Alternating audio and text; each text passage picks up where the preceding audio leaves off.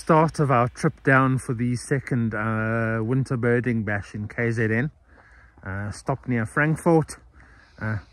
Andy peering in the background. First coffee stop. It's really chilly, but we'll see how the weekend unfolds and what birds we get.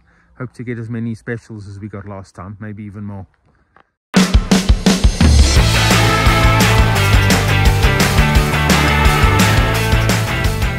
Definitely colder than I expected.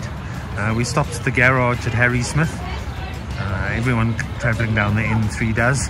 And yeah, it's -1 and it's 8:30 in the morning. Very cold. So I'm hoping KZN will be damn sight warmer than this.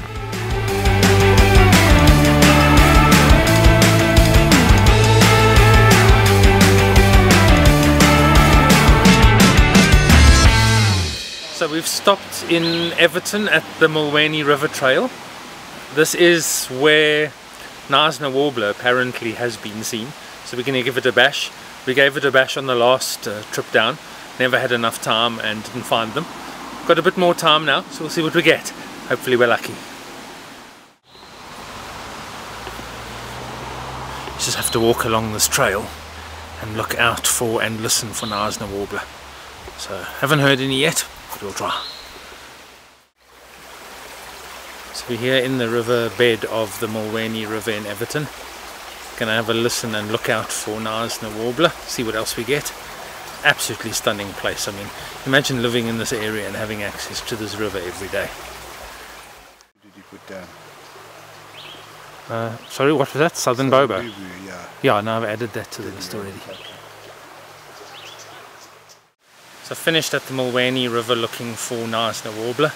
I suspect if they are here, wrong time of year. I mean, you're not generally going to get a Knysna Warbler calling in July. So we tried our best. Got crowned eagle overhead calling, a couple of other nice birds. But honestly now, it's on to a showy for the main birding weekend.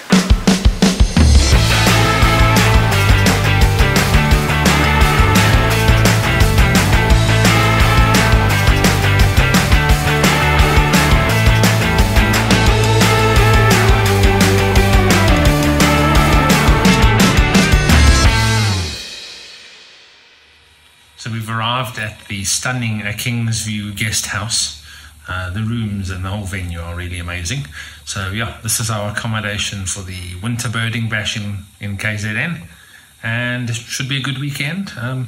Time to unpack and settle in.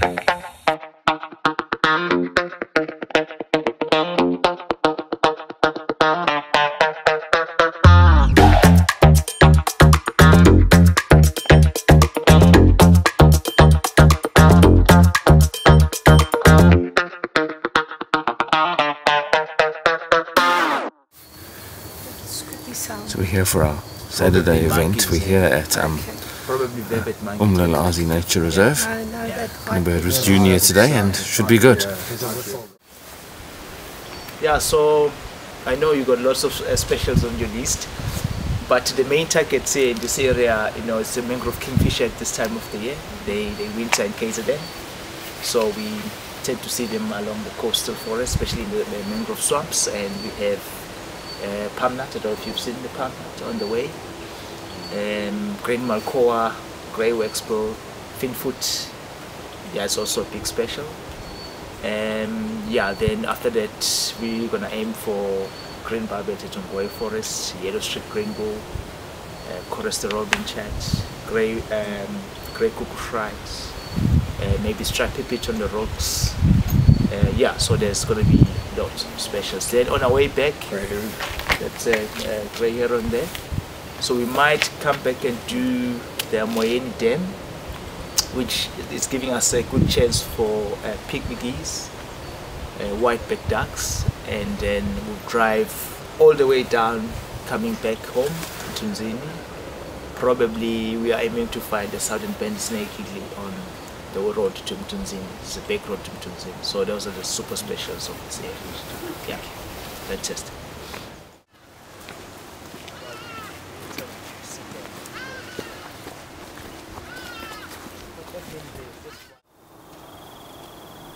So with this species you look out for the red beak.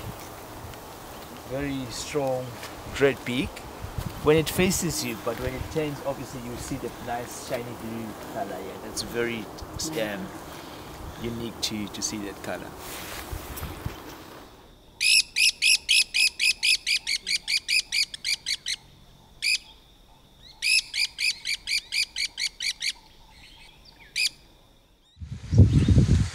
Busy looking at a brown-backed honeybird. Quite a surprise. Didn't expect that this morning, but really nice for the group.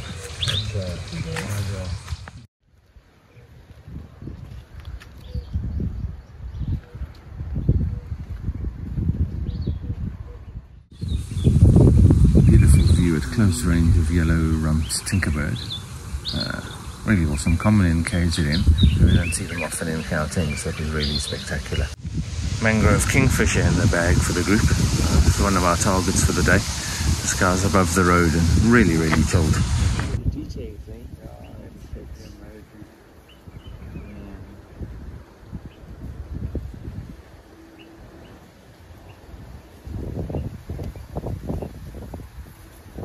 Definitely does have a grey head, eh? Yes. Yeah. It's similar to the wood. No, it's not at all. Yeah. Yeah, the colouring, it's just very different. Yeah, no, when they fly, you don't get that dramatic flash of turquoise that you do with woodland. Yeah. So we finished at Mtunzini, got some cool stuff. On to Ngoya Forest next.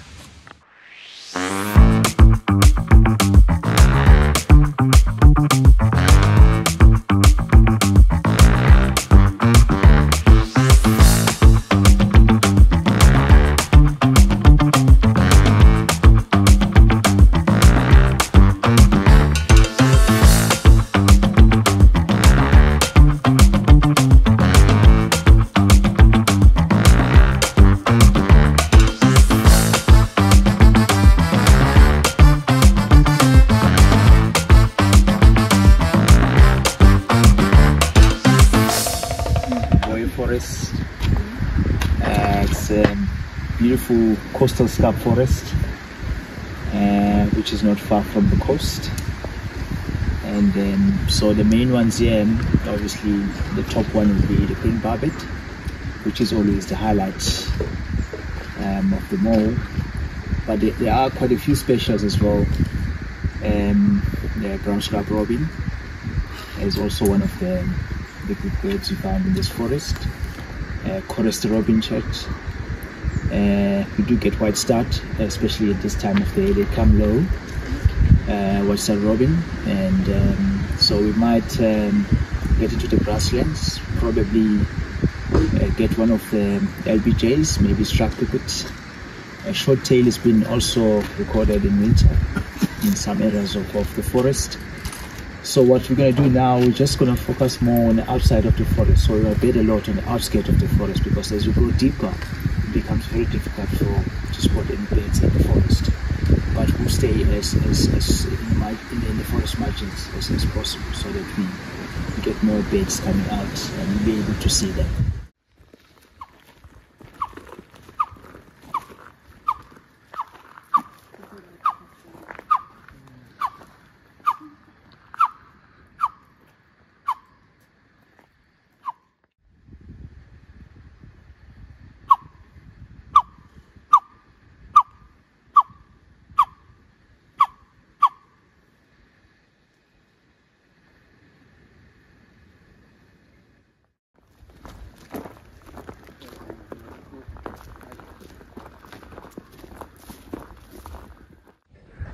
So we've gone across to another entrance to the forest in the grasslands. White-eared barbets were dominating the tree where the green barbet should have been. And we've just had a fly past of green twin spots, so good day so far.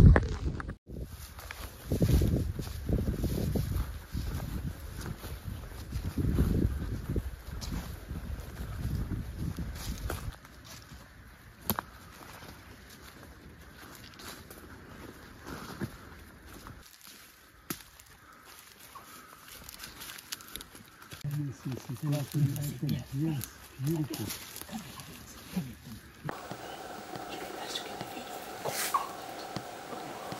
It's an original.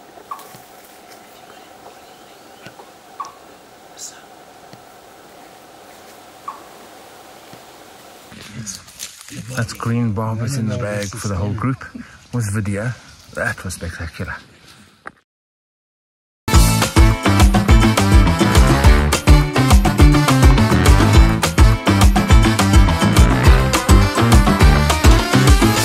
Final bird we're trying for, spotted ground thrush. So we're going to end at Twin Streams and see if we can get spotted ground thrush. And I think we have to honestly call it a very successful day. Guys, this is Twin Streams, an environmental education center. As you've been driving here, you would be driving in the middle of sugarcane. Taking way back in 1952, there was a very genius man under the name of Dr. Ian Garland. So he planted the trees after a long time of farming sugarcane, the family, and then he introduced the indigenous plants in this area. He started about 80,000 indigenous trees between the two streams. His idea was to take people out for education. That was his main dream and idea, to carry on the message of conservation to people. So the reason why we're here, we're stopping for a very special thrush. It's called spotted ground thrush. They come down in winter in our coastal forests. You know that they all breed up in the Shawi, but at this time they are more like relaxed and easier to come to search for them along the coastal forest. So yeah, keep your eyes peeled for that. Thank you. Small time to beautiful bird. Yeah. Check those spots. Spotted ground thrush. Yes. So we're basically arriving back at the guest house. Good day out. Junior was awesome as always and got just about everything we were looking for. So yeah, good trip, and we'll see what tomorrow holds at Lindsay Forest. Start of Sunday morning, final day of our trip. We're all busy having breakfast and standing on the deck listening to wood owl calling in the property next door. It's quite amazing.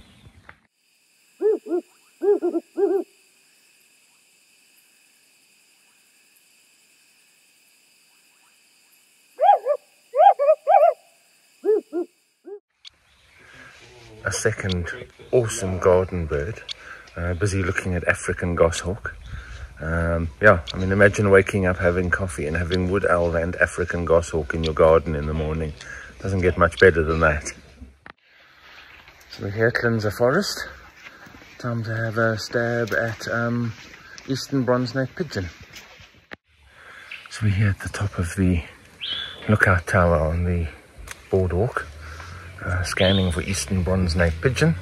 Hopefully we'll see them when they come out to sun themselves.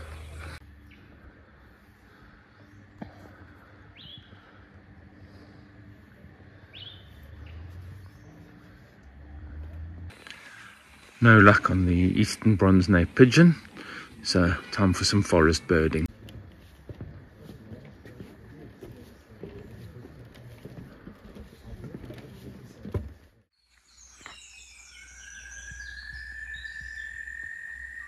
And you can hear Scaly-throated Honeyguide calling. We're trying to find it. Not an easy bird to find at all.